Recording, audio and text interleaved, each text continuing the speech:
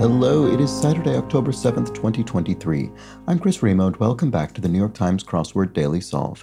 It is a Saturday crossword, which means today we're going to be solving a themeless, possibly tricky puzzle. And this themeless, possibly tricky edition of the Daily Solve has been brought to us by Noah Bezanson, Alan Blunder, Mitchell Turek, and as always, the indomitable Showmaster and the incredible Horan family. So thank you so much to the 5 of them, benefactors of the Daily Solve Patreon campaign, for their generous support. They do keep this channel going and sustain this series. Very grateful to them for that. So thank you to their efforts. And thank you to everybody who's a patron of the Daily Solve Patreon campaign, which you can yourself investigate and potentially join at patreon.com/dailysolve or through the link in the description field. And there, of course, you can find the bonus videos available to patrons, including my less than brilliantly impressive solve of the latest Boss Words Fall Themeless League puzzle. So enjoy that. If you'd like to see me squirm solving a crossword, and of course the official mug for benefactors. Thank you again to everybody who's a patron, and thanks if you've subscribed to this channel on YouTube. That is a big help. It's a way to obviously keep up with the channel and help YouTube know that people like it, I suppose. And finally, there is the Daily Solve Discord chat server, which you can join via a description field link as well. It's a nice friendly chat community over there. All right, let's get on to the crossword. This is a construction by Alex Vratsanos, who's constructed, I think, around 20 puzzles for the New York Times. It was edited, as always, by Will Shorts, and it is a Saturday themeless crossword, so let's start solving and see what's in store for us today. Plot development with twists. Question mark. That's interesting. So there's something punny here. I don't know exactly what. Yeah, that's interesting. Plot develop. Maybe plot meaning a sort of garden, something to do with, I don't know, vines or something? I'm not sure. Enfant terrible. Imps, maybe, so, troublesome children. Could be. An imp is often used to describe a kind of misbehaving child. Let's look at the downs here and see if this helps. Unofficial 1984 Olympics anthem. Ooh, I don't know. I have no idea. Blank stock, speculative investment. Oh, a meme stock. Wow, this is a sort of almost a brand new phrase, historically speaking. I mean, just the last few years, I think. This refers to, I think this really hit a high during the pandemic when everybody was sort of stuck inside and people were trading stocks online that were kind of became self-fulfilling sort of prophecies in the sense that people would talk them up on places like Reddit, and then the stock would go up, and then people would buy in even more, and then often eventually they would crash. I think that's probably the answer here, but we'll check. We'll check, obviously. Equal. One's equal could be one's peer. A liquor brand in a blue bottle. Sky Vodka with 2 Y's, as the brand is spelled. This is looking all right so far. Glossed over. Sleek. If something is glossy and sleek, maybe. I'm not certain that's correct, but again, we'll keep going around and see if we can confirm these things. Warmly welcoming. Homey, you could say, maybe you describe a restaurant as homey. It's warmly welcoming. It has a cozy atmosphere. Cat breed with American and Celtic lineages. I'm not sure offhand. I don't think I'm any kind of expert on cat breeds. Let's look at the crosses. Quite. Something very, so very. It's so, oh, okay, yes. So this crossword is so very difficult. It's quite difficult. You could say. So let's see. This looks like I love something. I still am not sure what it is. I can't remember where the 1984 Olympics were. Was it? I think it was either San Francisco or Los Angeles. Ooh, I'm not sure, though. Could be I love SF or I love LA. If it is one of those, I'm not 100% certain it is one of those cities, but I'm fairly sure it is. No idea about the cat breed. Not plugged in. This could be a device, an electric device that is not plugged in, but it could also mean a person who isn't sort of in tune with a particular topic or bit of news. You're not plugged in, but I'm not sure. A1 for one. Oh, a sauce? It could be A1 steak sauce, which is a sort of tangy condiment brand. I wonder if that's what that is. Let's see. I mean, that is certainly a brand name of a sauce. Anomalous figure, an outlier. There we go. Oops. That would make sense. So a figure that doesn't fit the trend or the norm. Short tail, Cadbury short, American short tail, Celtic short tail. I mean, I don't know. It sounds plausible to me. Let's put it in and see if that works. My guesses so far have panned out. We'll see if that continues. Forget about it. I'm not sure about that. Forget about it. Golfer's selection. Wood, maybe? One of the golf clubs could be a wood as opposed to an iron, for instance. So not plugged in right, unaware. Okay, so it was using it in the figurative sense rather than literally. Forget about it. Still not sure about this one. It could mean literally forget about, it could be someone exhorting you to literally forget about something, but it could be someone saying either, oh, don't worry about it, or just sort of reacting with surprise and disbelief or kind of an incredulity. I don't know. Oh, I Love LA. I mean, I think that's a song. I can't think I can't sort of bring it to mind in my head at the moment. Forget about it. I don't know.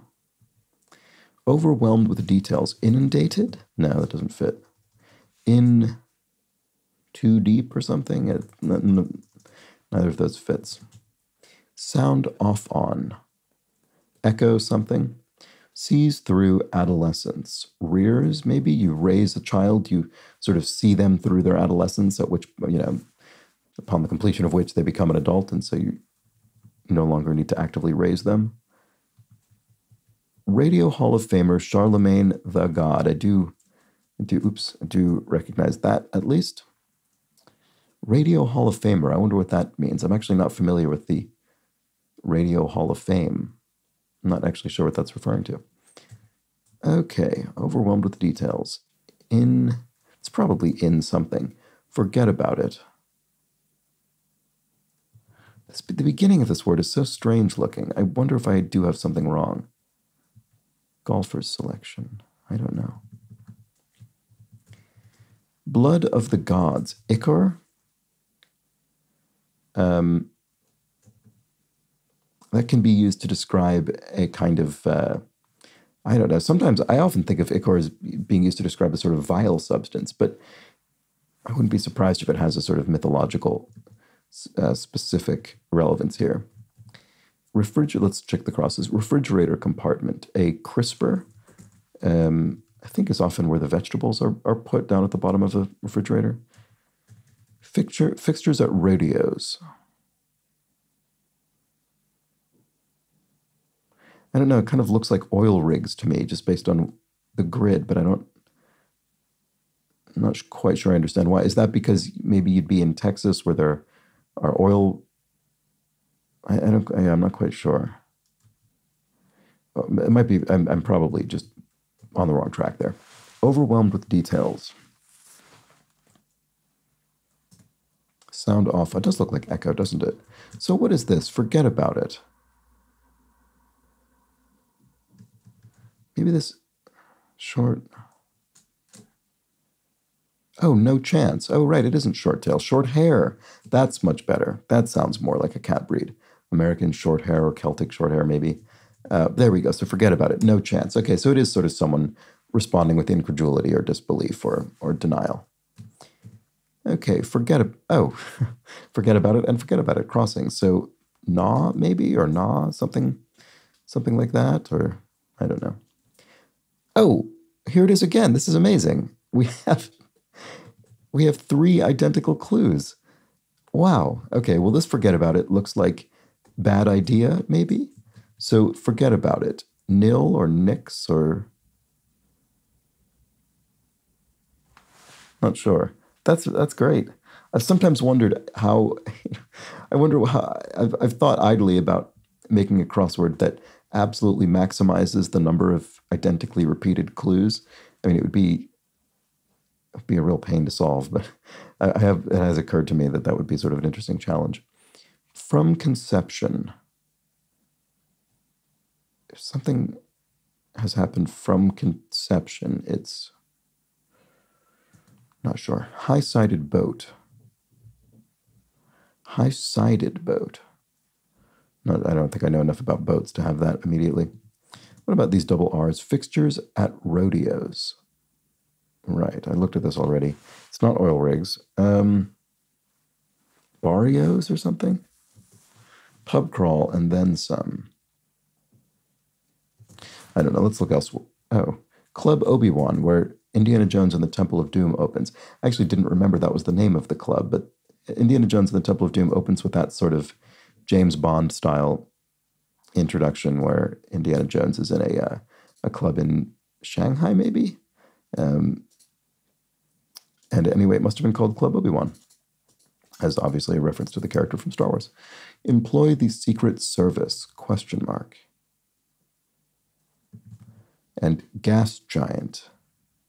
So gas giant, my first thought when I see that is I think of a planet like Jupiter as a gas giant. But I suspect this is being a bit of clever misdirection and is referring to a giant oil company. Would that be like ExxonMobil maybe? That is good. I didn't have that in mind when I started speaking, but I killed enough time to give my brain a moment to think. Direction from the Music City to the Motor City. I think the Music City is Nashville and the Motor City is Detroit. So that would be north by northwest, probably, if I think about it geographically. I'm usually not great at these sort of geographical clues, but I think that's probably the case. Zero emission aircraft. I don't know, maybe some kind of glider or an electrically powered aircraft. I don't know enough to immediately think of any examples. Let's look at these X's. Detective in high-grossing films of 1984, 1987, and 1994. Interesting. Do I think I know who that is? Not sure I do off the top of my head. Weapon now known as an LGM-118 Peacekeeper. I have absolutely no clue about that whatsoever. Swing state. So, again, the first thing I think of when I see this is I think of a U.S. state that could fit this clue, like Iowa. But that is certainly not the case because for a couple of reasons. One, I don't know, it's a Saturday and I just assume that it won't be that straightforward. But also we've got a question mark indicating a kind of pun. So this might refer to swing in the sense of music. A state you would be in. I'm not sure. John of Disney's $1 Million Arm. Is this a film? Not sure. Yeah, I have no idea. Boy, this isn't going very well, is it? Punish in a way as a YouTube subscriber. Unsubscribe? Doesn't fit. The N doesn't fit anyway. Let's see. Well, don't unsubscribe from me. Don't punish me as a YouTube creator. Let's see. Punish in a way. Something about like. Trying to think of functions that would exist on the YouTube website that would be relevant to this. Punish in a way.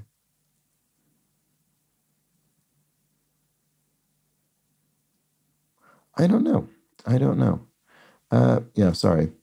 Zero emission aircraft, puff pieces. This suddenly my speed has just dropped off here. Weaver's work. I wonder if it's sort of punnily referring to a spider or something. Weaver's work. I'm not sure. Heroine in a legendary franchise. Heroine in a legendary franchise. Plot development with twists. Oh, wait. Sorry, I was thinking of gardening before. Could it be a sort of corn maze or a maze as it's sometimes called, or a hedge maze? There we go. It is sort of gardening related. The reason I thought that maybe is because heroine in a legendary franchise could be Zelda from The Legend of Zelda. And then when I thought about that, I thought, well, maybe that could work with my earlier thought about plot development. And it did. So that was a fortunate thought. So this is the video game series, The Legend of Zelda. Okay, setting for vitreous humor. Vitreous humor. That's an anatomical term. Where is the vitreous humor? Is it the ear or the eye? Based on the E here. Detective and high-grossing films. Weapon. Ugh. John of Disney's $1 Million Arm. I really don't know. I don't even know if this is a character name or an actor's name. Swing state. Oh, mood is in a mood swing. Do I think that's right? Swing state yeah, mood is a state that you're in. That makes sense. Zero mission aircraft. I don't know. Punish in a way. Oh, demonetize? That's a thing that can happen to to YouTube videos. They can be demonetized for various things. That's happened to me a couple of times for reasons I rarely understand, because they usually say there's some kind of copyright claim, but I don't know how that could possibly apply to any of my videos. But in any case, yeah, that's a way to punish a YouTube creator, prevent them from earning any revenue on a particular video. Okay. Oh, this is interesting looking now. Oh, but it's a weapon name. It could be basically anything. Yeah, never mind. Okay, sticks one's neck out, perhaps. And Toy Story 3 villain for short. Ooh, I have seen this, but I don't remember it very well. Toy Story 3 villain, I don't know. Employed the Secret Service. Perfect square for the circumference of pi. Perfect square for the circumference of pi. I'm not quite sure I understand what that's. Oh, sorry. Circumference of pi is PIE. I mean, it wouldn't have made any sense if circumference of pi spelled PI, the mathematical constant. That wouldn't really have made more sense either. Pi doesn't have a circumference, but I still wasn't thinking about it properly. So perfect square for the circumference of pi, as in a pie that you would bake, or maybe a pizza pie. What on earth is that getting at? That's a very funny clue. High-sided boat, from conception, at or something. Okay, I need to find a way back into this puzzle. America's longest-serving First Lady, familiarly. Eleanor Roosevelt? Is that familiar? Is that not her actual name? I mean, she would certainly be the only possible candidate here, because Franklin D. Roosevelt served an unprecedented not 4 full terms, but 4 terms. Both unprecedented and never further achieved, and now constitutionally impossible to achieve. But it's interesting that says familiarly. That must not be her sort of full official name. Anyway, employ the Secret Service. Like Duck Soup, it said, among all Marx Brothers films. I don't know, sort of wackiest or zaniest or something. I do know, I mean, I've seen some of Duck Soup. I'm not very familiar with the Marx Brothers, but I do know that Duck Soup is sort of considered a real great of theirs, so I wouldn't be surprised if it is the sort of the somethingest, considered the best or funniest in some way. Zaniest and wacky. Well, no, I keep saying wackiest. That doesn't actually fit. Zaniest would. Does that help at all here? One who's served admirably. A naval something. I'm not sure.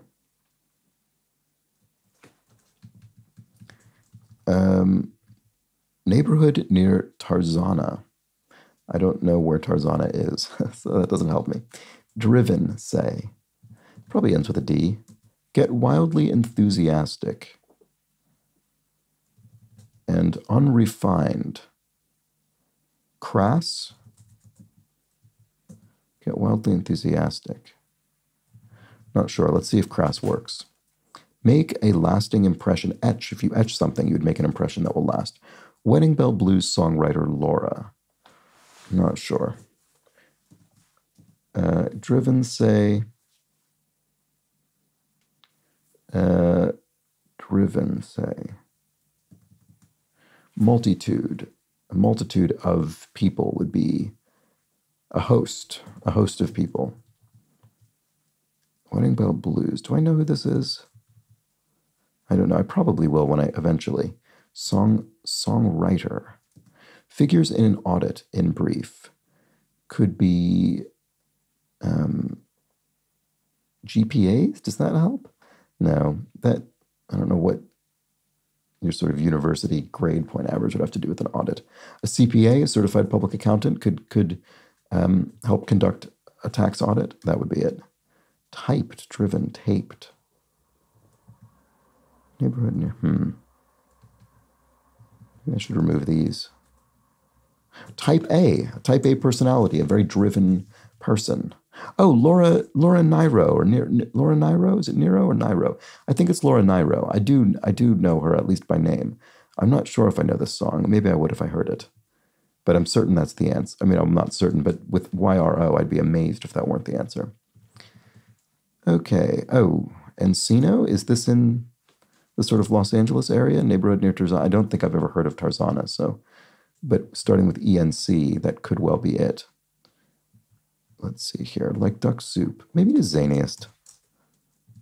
Does that help with anything? What about this? Oh, demonetized with a Z. Sorry about that. Pizza box.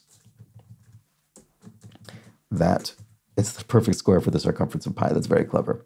Very good. So then forget about it. Nix.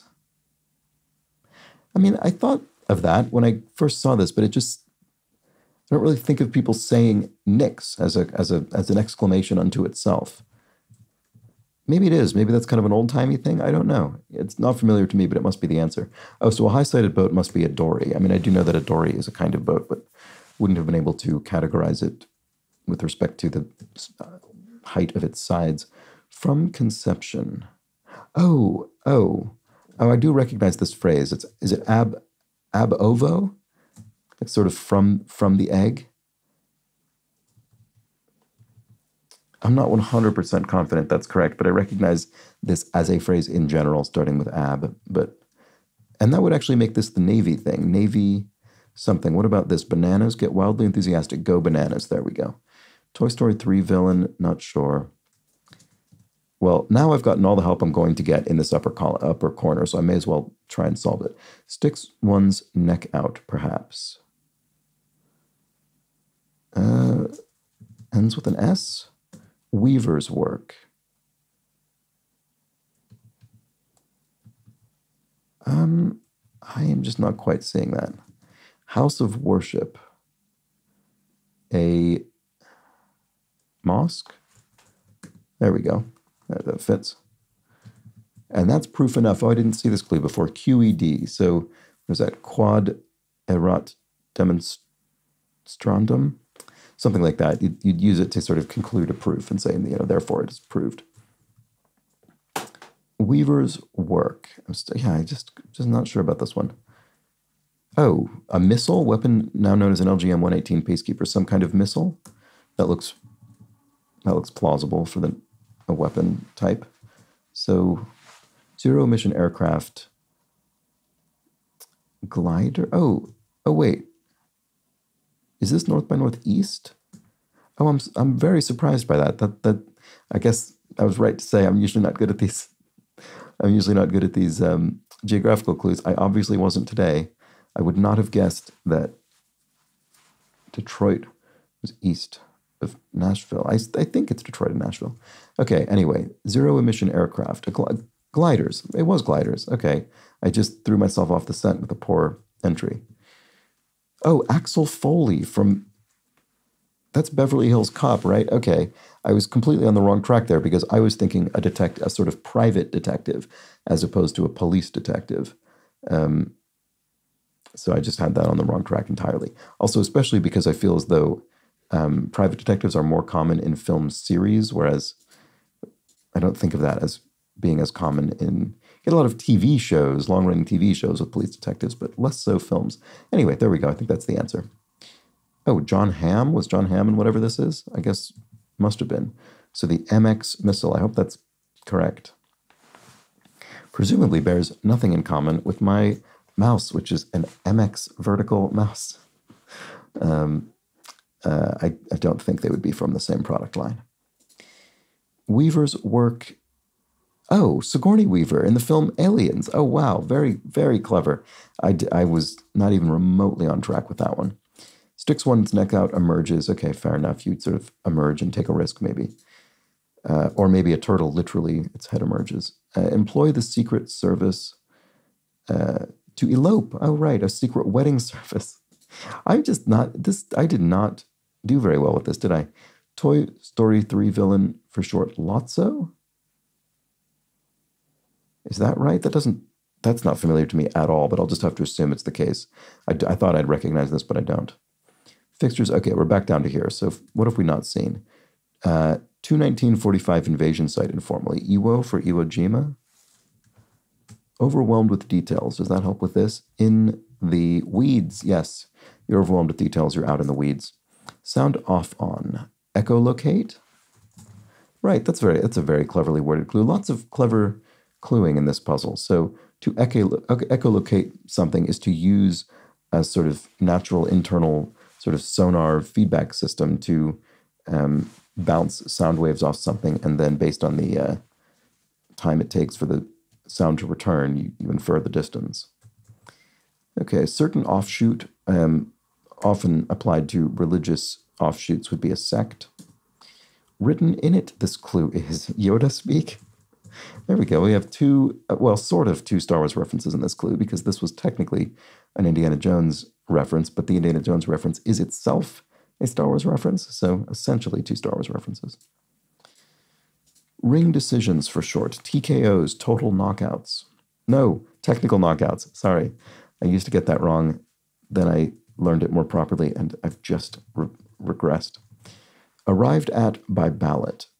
Voted to, elected to, there we go. So by voting ballot. Here we have Pooh blank vantage point. I don't think I know this phrase, actually. Sort of looks French, but I can't think what this would be. Material for Voldemort's wand and Robin Hood's bow. Well, I didn't know either of these facts, but it certainly looks like you would, doesn't it? So it must be the answer.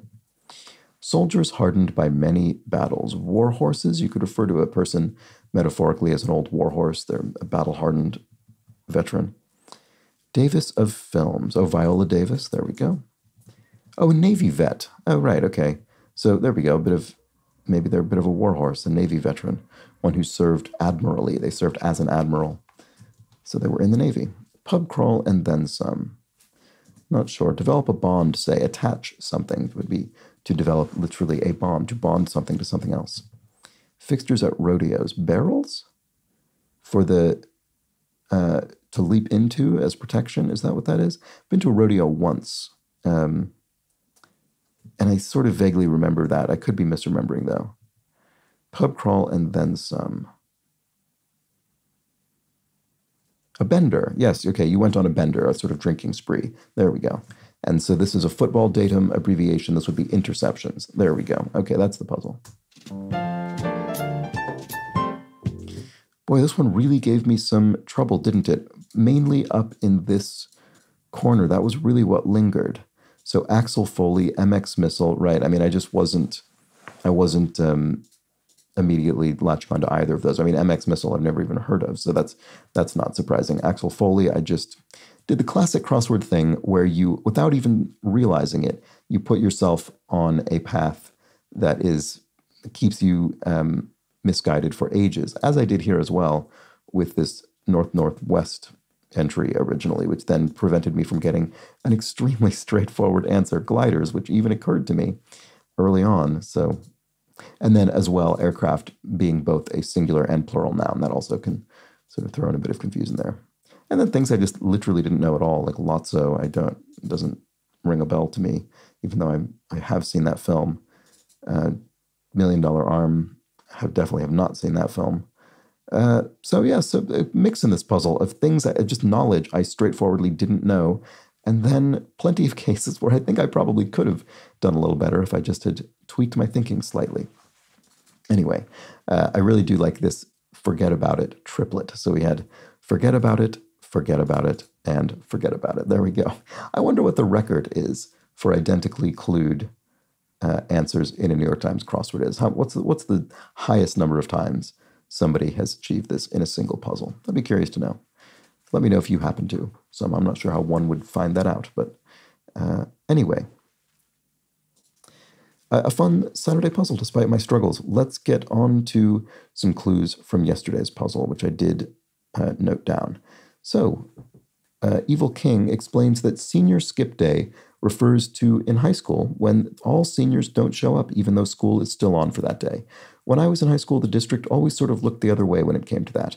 Never explicitly mentioning it was a thing, but also not punishing anyone who participated. It was purposely always on the same day.